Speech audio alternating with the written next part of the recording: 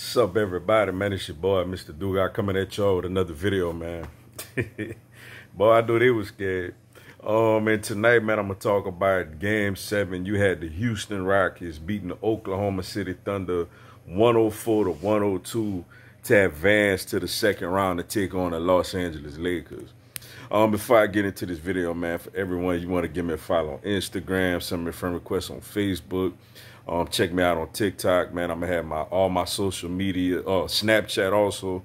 I'm gonna have all my social media outlets down in the description box. Give me a follow on all of them and come holler at your boy, yo. Man, what a game. What a basketball game, man. It kind of played out kind of how I thought it would, man. You know, I felt like OKC was really going to give Houston a battle tonight, led by Chris Paul and those guys, Schroeder, Dort, you know, Lou Dort, man, with 30 points. You know, that came out of nowhere. But, hey, shout out to him, man. What a performance by him and something to build on for next season. I knew they was going to play tough, man.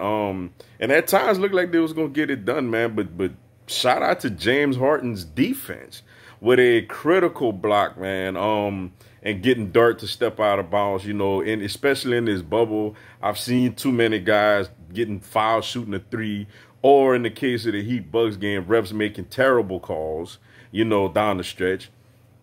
But shout out to him, man, for getting his body out of the way and defending the three. Especially, you know, a guy, Dort, who they've let shoot all series. But tonight, when it mattered, Mose came through and was knocking down his shots. But a very heady play, a winning type play by James Harden to get his hand out there and get that block, you know. So shout out to him for that. This was a big, Houston had to win this game, man. Houston had to win this game, yo, because you lose to Oklahoma City whenever you trade Chris Paul over there for Russell Westbrook.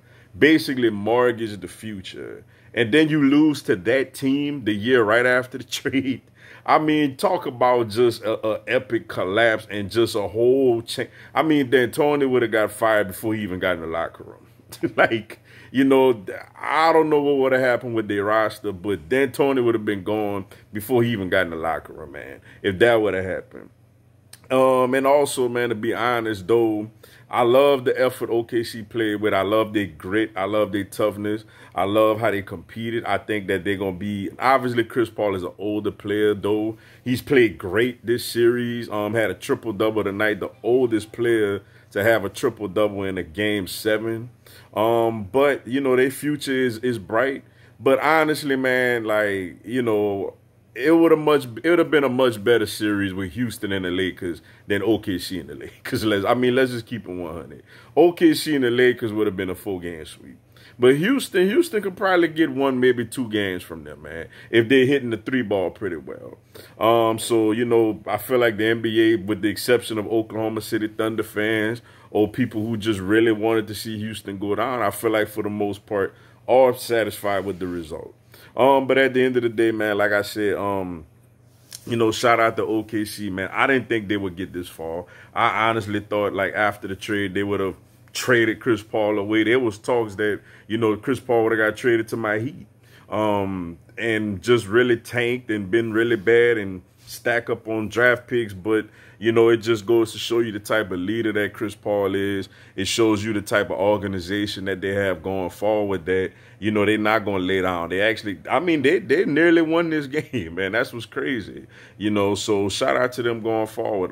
But for Houston, I mean, they got it done, man. You know, we could sit there, laugh at them and pick at them, say, oh, y'all almost blew it, and how y'all go to 7 games with this team.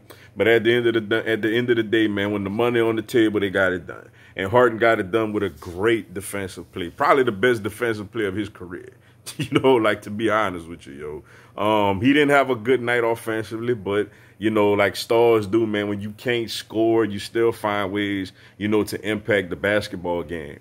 Westbrook was, yeah, you know, he was okay. But shout out to Robert Covington, man. Robert Covington had a big time performance tonight too. I think he had 20 points, man. Was constantly knocking down threes, playing good defense. Eric Gordon played some solid defense down the stretch on Chris Paul. You know, Houston got a team with some good players, man. Obviously, they were a much more talented team than Oklahoma City. But for them, they got to get it together, man. Going up against the Los Angeles Lakers is going to be tough for them. But I do think that they will be motivated to play them. I don't think they'll win the series, you know, but I think they'll be motivated, and I think they at least save their head coach's job, man, because that would have been real ugly if they lost this game, man. But shout out to the Houston for getting it done, moving on, advancing, and shout out for Oklahoma City, man, for having a season that none of us seen coming, yo. But with that being said, man, that's all I got for y'all tonight. Appreciate y'all checking out the video. Hit the like button for your boy. Give me a subscribe. Gonna have Miami Heat NBA content throughout the year. Also, this coming Tuesday at 8 p.m. Eastern, 7 p.m. Central, 5 p.m. Pacific, I'm going to do a live Q&A. Y'all come on there, ask me anything, tell me anything. I'll answer your questions, respond to your comments, and give you a shout out on the live, yo. Y'all should join me. It'll be some good stuff. Until then, yo, y'all have a blessed one. Let's go Heat.